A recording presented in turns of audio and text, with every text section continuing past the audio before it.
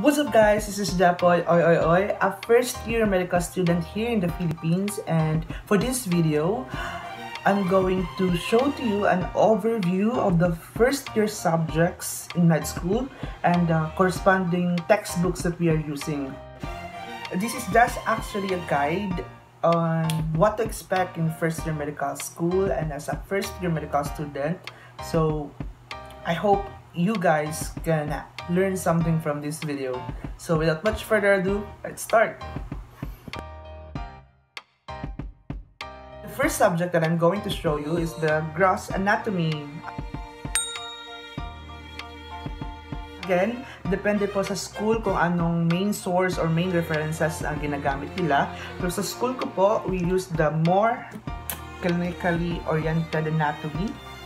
Yes po, it's 7th edition. So, dalawang parts po sila kasi sobrang kapal niya. So, ganito yan. Yay! So let me show you paano. So, ayan. Ayan. Ayan. O, diba? O. So, sa Morse anatomy is like regional anatomy. So, what do we mean by that? Others kasi is arranged by systems. So like digestive system, nervous system, urinary system. Pero siya, as an anatomy book, it is arranged regionally. So more like chapter 1, head, chapter 2, upper limbs, chapter 3, abdomen, chapter 4, back, ganun. So example, for the head, nandun na lahat yung kailangan mong matuto sa head, like the innervations, the muscles, and the arteries and veins na nagsusupply sa head mo. And of course, kasali na doon yung brain mo. Whereas, if sa abdomen naman, yung mga internal organs na naman ng abdomen mo. So, it's like arranged like that. So, dito are just the basic daw, pinaka-basic daw, because you're just basically wow, basically memorizing terms daw, pero included na din dito ang some of the diseases or other factors that can be easily damaged sa blue boxes na pinapakita. So yun, more clinically oriented anatomy. The next one, if you have anatomy leg, this is for the anatomy leg. We also have anatomy lab. So sa anatomy lab is doon makikita mo yung first-hand experience where the dead teaches the living. So basically, first-hand experience by dissection is the more ka mas matututo kasi your visual representation to anatomy, structures, memorization. So the more siya magre-retain sa'yo if you're like visualizing it. From the gross anatomy itself, you know, gross anatomy, the one that is visible to your eyes. So you're like learning structures. Ito naman is netters. Usually, nagagamit mo talaga siya sa laboratories pag ayan. Pag nagmo-moving exams kayo, magiging magandang reference talaga siya. Actually, lahat ng med students sa amin, if they don't have the physical copy of this book, they have at least a soft copy of Netter kasi sobrang ganda niya. Sobrang ganda niya. It's just like atlas lang kasi siya. Ayan. Pak. So that's, I think, how we end sa anatomy. So the next one that is a section of anatomy is histology. Yan. So histology is actually just a microscopic structures na about, you know, the cells and the tissues, and yeah, from the histology, the study of cells, cellular structures.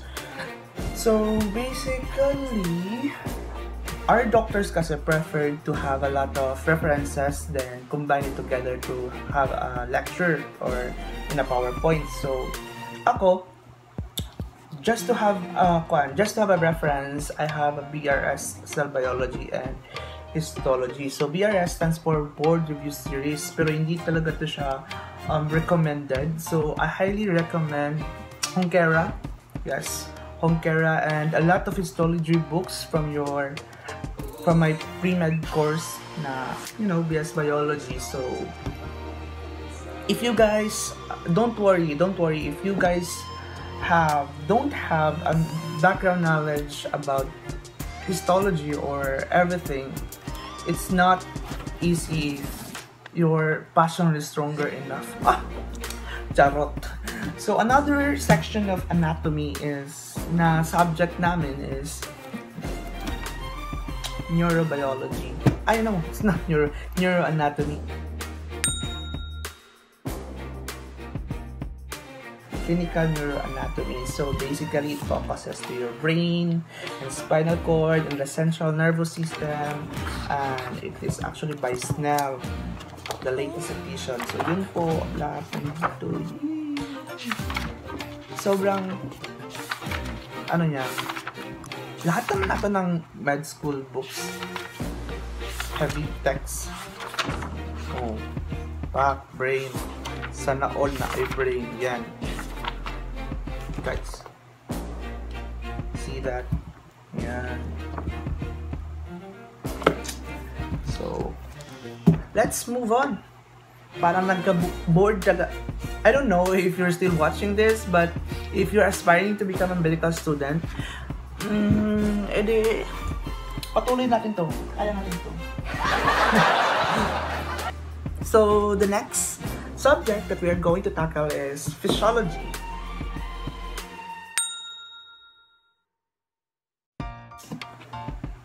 Physiology, one of my favorite subjects. Yay, kunuhay. Ito talaga, sobrang pet-serving niya. Tingnan mo talaga.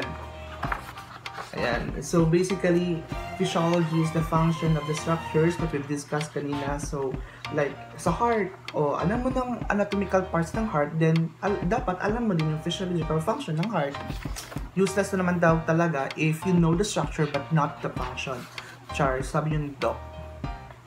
So yan guys, it's really nice to read, pero ang haba niya. Kaya minsan nakakatulog talaga ako while nagbabasa sa kanya because and some are still like not familiar to me, like it's all Greek. Pero wala kang choice, so you have to learn it by heart. So yan. So our physiology book is based on Guyton and Hall. So yeah, let's move to another subject.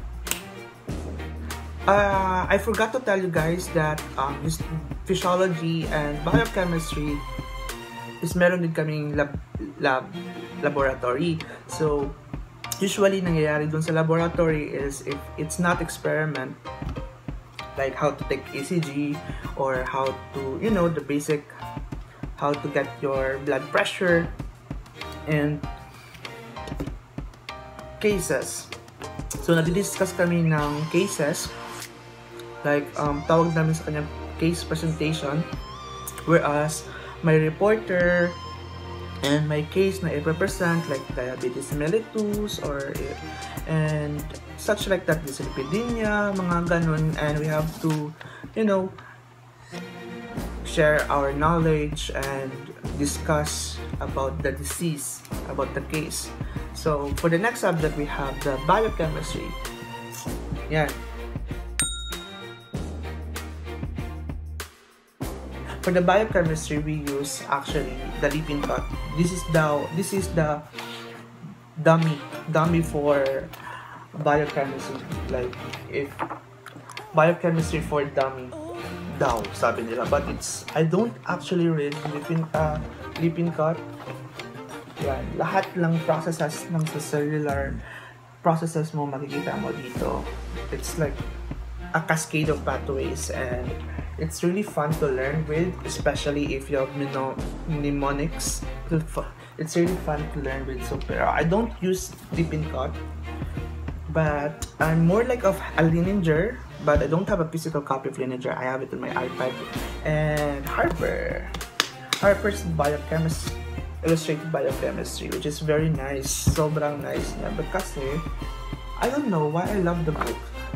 the first few pages, I don't like it at all because like, ano ba to? But then you realize, once you read the Lippincott, then the next read mo is Lininger, then after a while, i-read mo Harper's, mas ma-appreciate mo yung biochemistry.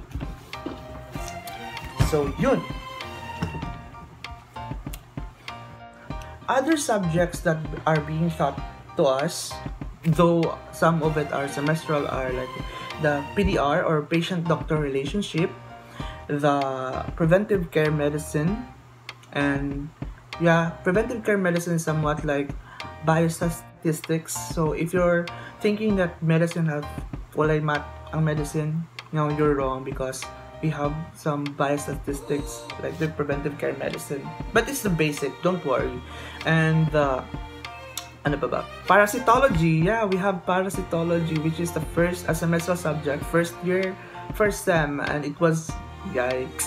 First week pa lang, it's like, huh, ito ba yung med school? But if you really, I admire everyone who entered med school. Like, this is not for the weak. If you have to show to yourself that you deserve it, you have to be courageous all the time. And though there are things na sometimes that you get too tired, kung saan ba to, you just have to look back to why you started this journey. And I guess that's it for my video. So I hope you guys have learned something. And to all aspiring med students out there, just take the risk. Wala namang mawawala eh. You miss 100% of the shot if you didn't take any. So yeah, I hope we're gonna make it. Thank you so much for watching, guys. I hope I'm making any sense right here.